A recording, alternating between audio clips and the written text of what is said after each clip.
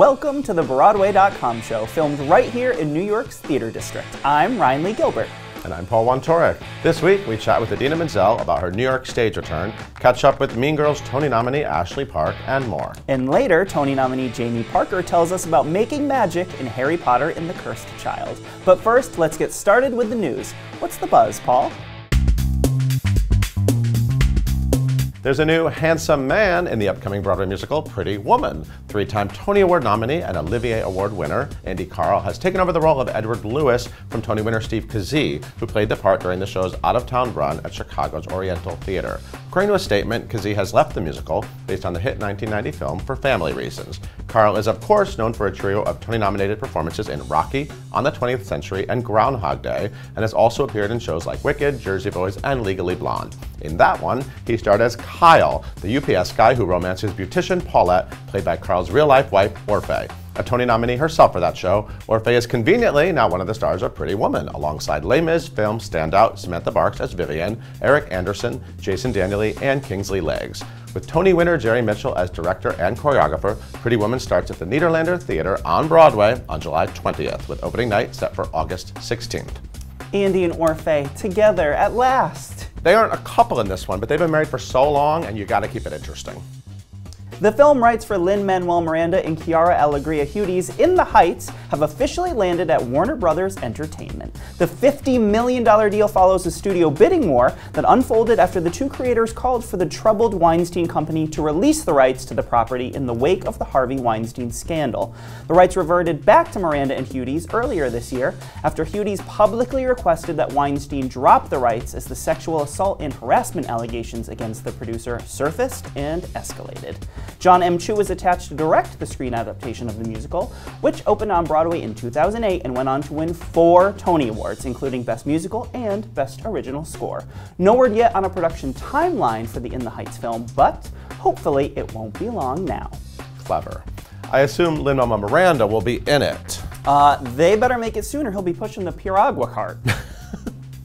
Here's the latest on awards season. Three Tall Women star Glenda Jackson was named the winner of Drama League's Distinguished Performance Award at the 84th Annual Awards Ceremony on May 18th, with top show prizes awarded to Harry Potter and the Cursed Child, The Band's Visit, Angels in America, and My Fair Lady. The Cheetah Rivera Awards, which shines a well-deserved spotlight on Broadway dancers, were presented on May 20th, with Tony Yazbek of Prince of Broadway and Ariana DeBose of Summer, the Donna Summer musical, named Top Hoofers. Summer's Sergio Trujillo won for Outstanding Choreography on Broadway, while the casts of Carousel and Mean Girls tied as Outstanding Ensemble. Finally, the 63rd Annual Obie Awards toasted the top off-Broadway writing, directing, acting, and design talents on May 21st. Among this year's winners were familiar Broadway stars like Will Swenson for Jerry Springer the Opera, Billy Crudup for Harry Clark, Carrie Coon for Mary Jane, and Angels in America Tony nominee Denise Goff for her acclaimed turn in the play People, Places, and Things. Congrats to all. Original cast member Merle Dandridge will return to the role of Papa Gay in the Tony-nominated revival of Once on This Island, beginning June 18th at the Circle in the Square Theater. Dandridge will return for a limited engagement through August 19th, while current cast member Tamira Gray, who succeeded Dandridge in the role back in January when she left to film the 3rd season of the TV series Greenleaf, will return as the show's Demon of Death on August 20th. And Sky Lakota Lynch will make his Broadway debut as Jared Kleinman in the Tony-winning Dear Evan Hansen, beginning June 12th at the Music Box Theater.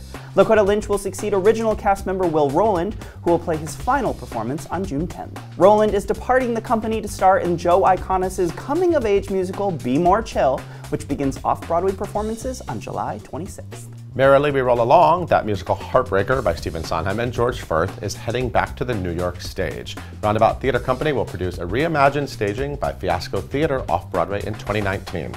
Fiasco co-artistic director Noah Brody will direct, and Lauren Lataro will choreograph, with music direction and orchestrations by Carousel star Alexander Gemignani, son of original Merrily music director Paul Gemignani. The musical, which played a famously brief run of 16 performances when it debuted in 1981, is well loved by theater fans and tells the story of 3 friends over many years, but told backwards in time. Fiasco previously produced a brilliant staging of Sondheim's Into the Woods for Roundabout, so expectations here at the Broadway.com show are high for this one. Performances start January 12th, 2019, and we are so there.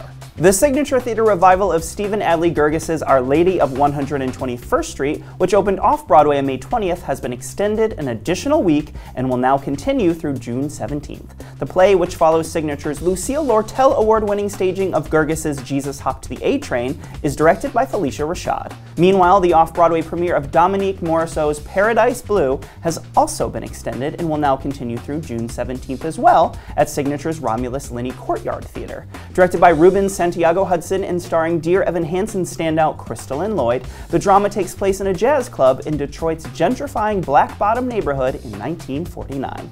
And the immersive off-Broadway staging of Sweeney Todd will end its record-breaking run at the Barrow Street Theater on August 26th. The production, which arrived in New York City following sold-out runs in London, where the show debuted in an actual pie shop, began previews in February 2017 and is the longest-running musical ever to play the Downtown Theater.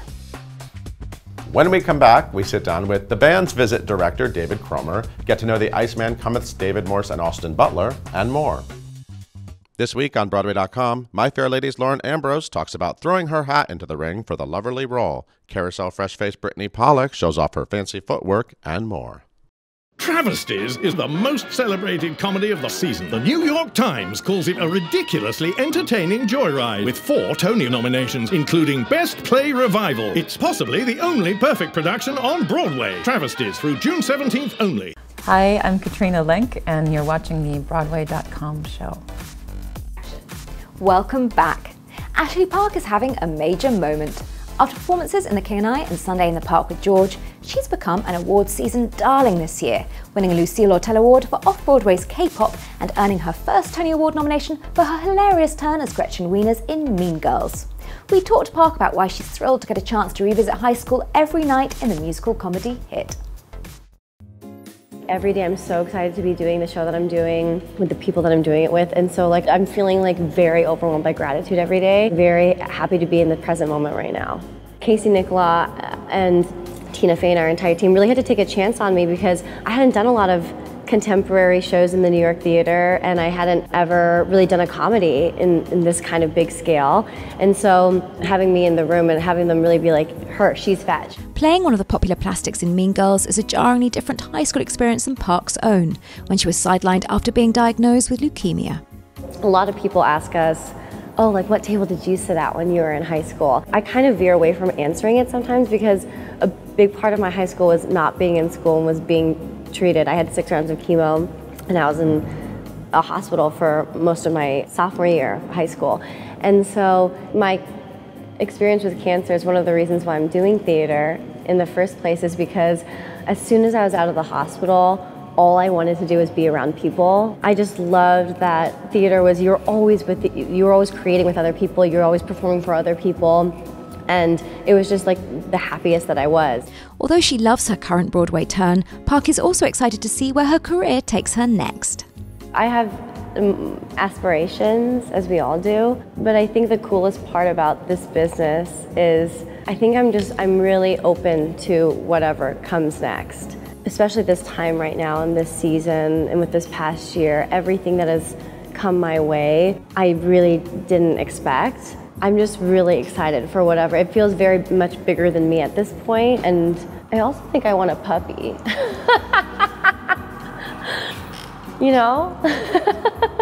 You can catch Ashley Park in Mean Girls at the August Wilson Theatre. Skin Tight is the latest from playwright Joshua Harmon, who previously showed theater audiences a good time with his truthful, funny plays Bad Jews and Significant Other.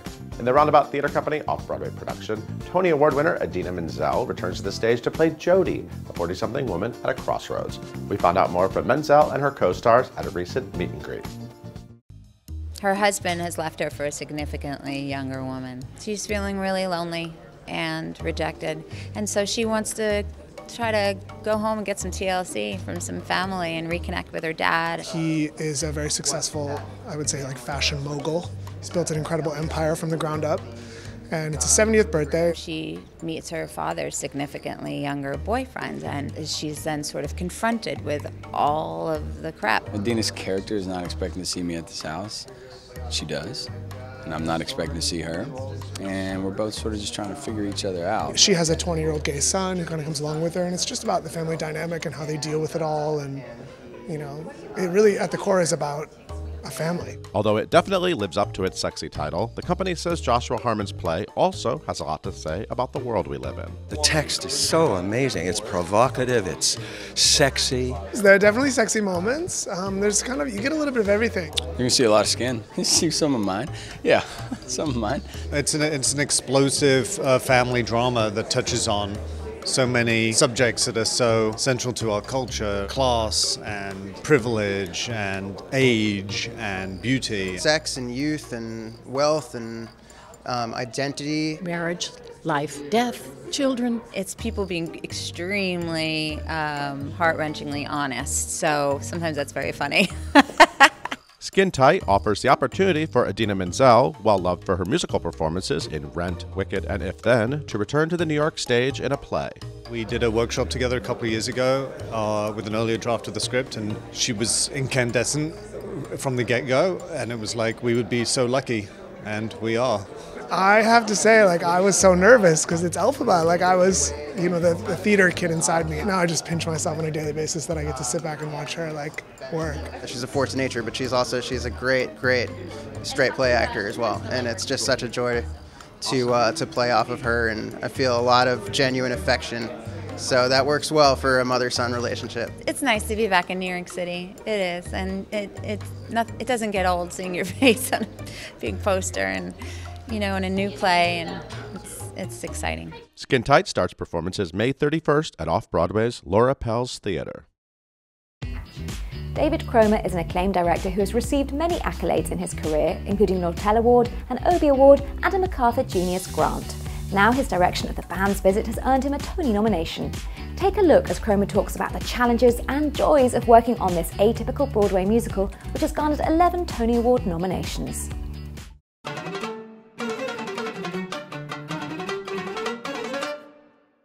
The show has a really gentle tone. The film does, the score does, Idamar's writing is. I think the world of these characters really does, and the world of the story as created has a very gentle, quiet quality to it.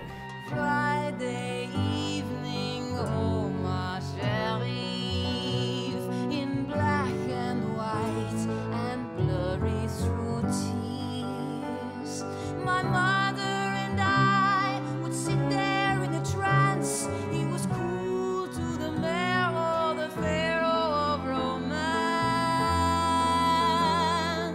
There's all kinds of musicals, and there's all kinds of ways to tell stories, and so we just kind of took a gamble that we could do something that might seem initially counterintuitive. We were just trying to keep it full, keep it specific, keep it readable, keep it interesting, while not necessarily trying to hurl it to the back of the house, that we could allow the back of the house full access from where they were straight down to it. Let me tell you about Petah Tikva, such a city, everybody loves it. Lots of fun, lots of art, lots of culture, that's Petah Tikva with a P. We were always embracing the film and never wanted to run away from the film. The film has the benefit of being shot in the desert, you know what I mean? And then all these vast vistas. Well, we can't really quite put that on stage, so how would we translate those things into that feeling? Not copy those things, but try to find that feeling. We figured that had to be in the movement, that had to be in texture, really. One of the first things Scott Pask said is he wanted the walls of the buildings we were going to put on stage to have an enormous amount of texture. Scott Pask is the set designer. An enormous amount of texture. And one of so that people could see time and history, even though they were going to be sort of the poured concrete walls of this, you know, this sort of shanty town. Even with all of his accolades, Cromer found he had a surprising response to his Tony nomination. It makes me giddy.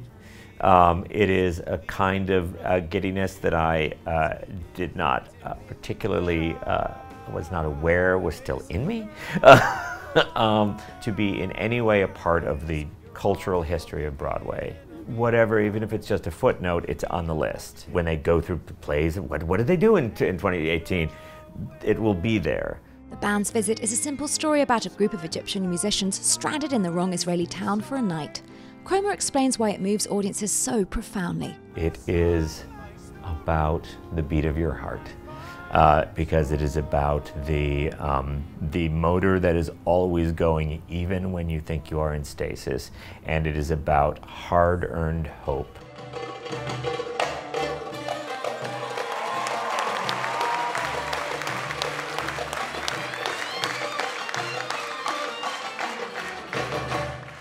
Experience the band's visit at the Ethel Barrymore Theatre. Denzel Washington may be the headliner on the marquee, but the Tony-nominated revival of Eugene O'Neill's The Iceman Cometh is chock full of fantastic performers. Today, we'll meet two, 2018 Tony nominee David Morse and rising star Austin Butler. Yeah, we didn't meet until our first rehearsal day. We had a little rehearsal with just the two of us and George before we started official rehearsals. He was remarkable for he was so prepared for this role. And I really think because it was you were new to the experience and you knew the actors you're going to be there with, you really wanted to be on your game.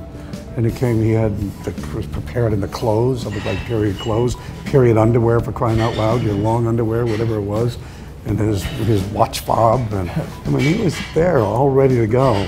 I knew the people that I was going to be on stage with and in that rehearsal room, and I think just the Everest of terror that I was feeling, and just this responsibility that I felt of bringing Eugene O'Neill's words to life.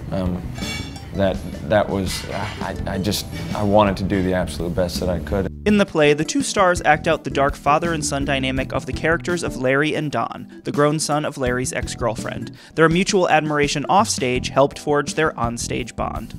I've respected his work for years. I mean, since I was a kid, I've been watching him, so it's been a really amazing thing to now have so much time together and to just learn from masters. You know, that's an amazing thing. It also helps that he has such a great heart. You know, he brings that heart to this every time he rehearses, or we're in that room, we're on that stage, and you can see it, you can feel it. You know what he's doing. So it's helpful for me, you know, to have that kind of life to work with all the time. A first-time Tony nominee for The Iceman Cometh, Morse says performing in the classic play reminds him of the one-of-a-kind experience of doing live theater. You know, there is something that happens in theater, whether it's on Broadway or not, that I think is beyond. Sometimes it can happen in film and television, but not really the way it happens on a stage. A life that happens and a spirit that happens. It comes together with an audience. They become a part of it. You know, when we're all there together, going through this together. And when you're working with the right kind of people, you know, it's almost a spiritual kind of experience. It just elevates. Everybody elevates. And in this production, I think that really happens. Last night, I heard this woman sobbing during Hickey's speech at the end. And something in that just struck something in me where it was this like extremely grounding feeling of, this is, yes, we're playing pretend, but it's also real. Yeah, the experience is real. It's real. You can't say it's not real. What we're experiencing is real in that theater. And it's just such a beautiful, trippy experience. And when it all kind of comes together in that way, it's been just really a fascinating experience for me. Butler and Morse say they'd love to perform together again, perhaps in something a bit lighter than O'Neill. Let's just do everything together. I told him early on, I said, our next play, let's do something where we're having a delightful conversation on a park bench. And he said, there are no plays about that. No plays we want to do anyway. No plays we want to do, yeah. Witness David Morse and Austin Butler's fantastic performances in The Iceman Cometh, playing at the Bernard B. Jacobs Theater through July 1st.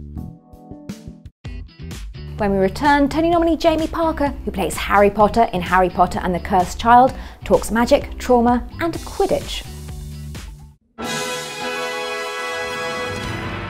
It'll take brains. It'll take courage. It'll take heart to prove I'm not wicked. Welcome back. I'm here with Jamie Parker, Olivier Award winner for playing Harry Potter in Harry Potter and the Cursed Child. Well, first of all, congratulations for being a Tony nominee, and we just found out that Harry Potter has won the Broadway.com Audience Choice Award for Favorite New Play. Brilliant. So how's Great award news. season treating you? Amazing. We're just bouncing from one thing to the next at the moment.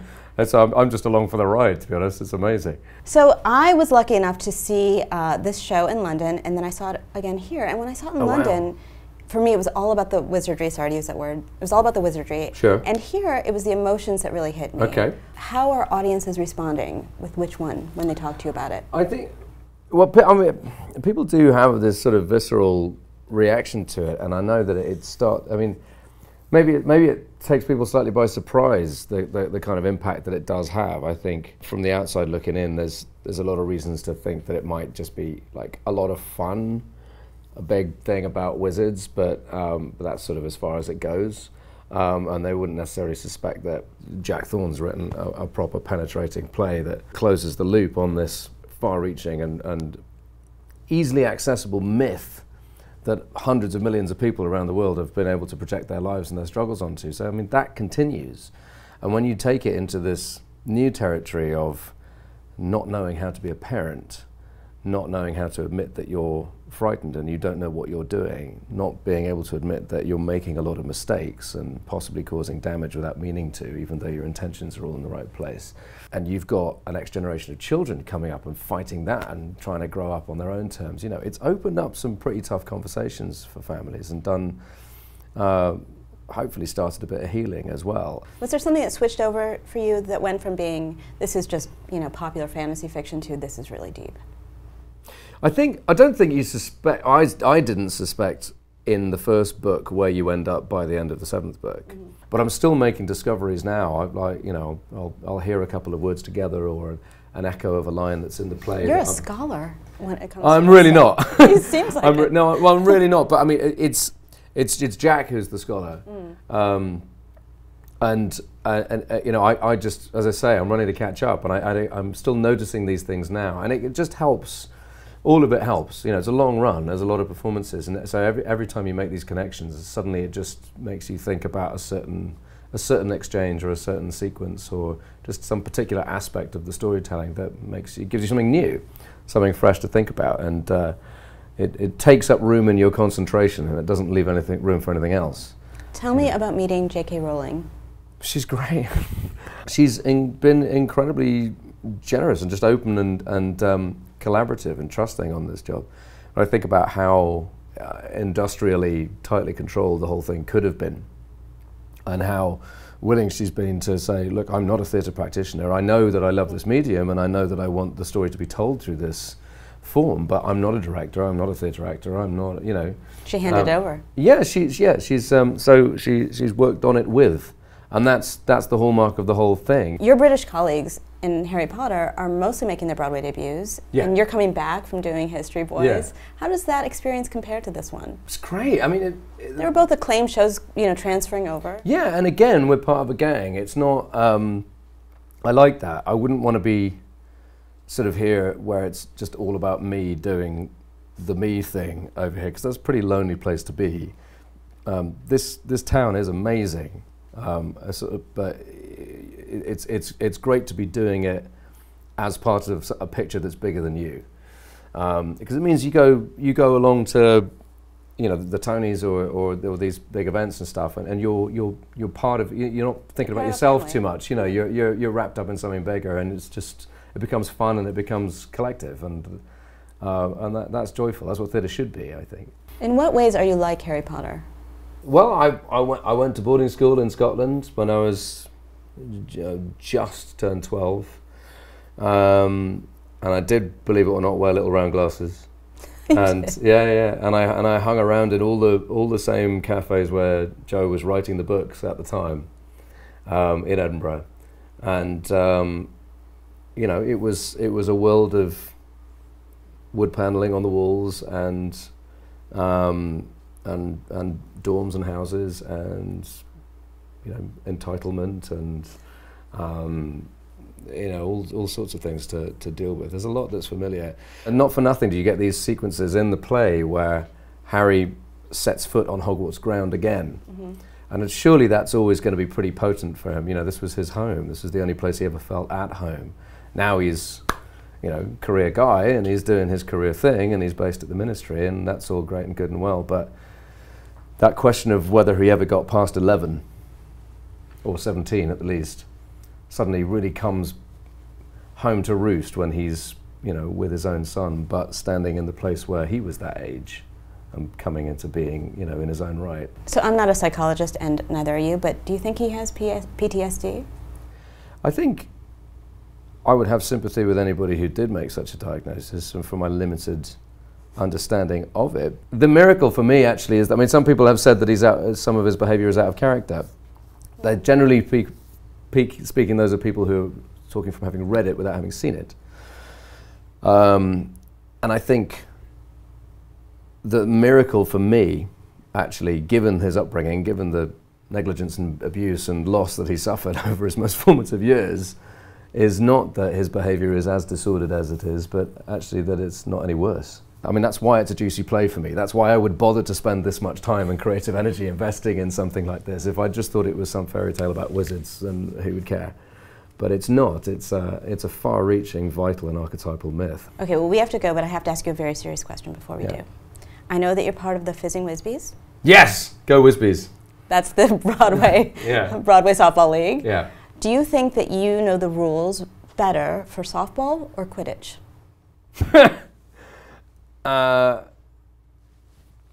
Neither. I'm not. They're both a mystery. I'm not a sports guy. I can more or less throw and catch and hit, sort of. Probably softball. I wouldn't know where to start with Quidditch. I mean, that's where we really do part company. I can't fly. Oh, right. I forgot about that. Well, thanks for coming in, Jamie. It's great to see you. Thank you. When we come back, a sneak peek at the upcoming Kennedy Center production of How to Succeed in Business Without Really Trying. Travesties is the most celebrated comedy of the season. The New York Times calls it a ridiculously entertaining joyride with 4 Tony nominations, including Best Play Revival. It's possibly the only perfect production on Broadway. Travesties through June 17th only. Hi, I'm Gray Henson. Hi, I'm Barrett Wilbert-Weed, and you're watching the Broadway.com show. Thank you for watching the Broadway.com show. We leave you with Skylar Astin and the cast of the Kennedy Center production of How to Succeed in Business Without Really Trying, performing What Else? How to Succeed. See you next week. This book is all that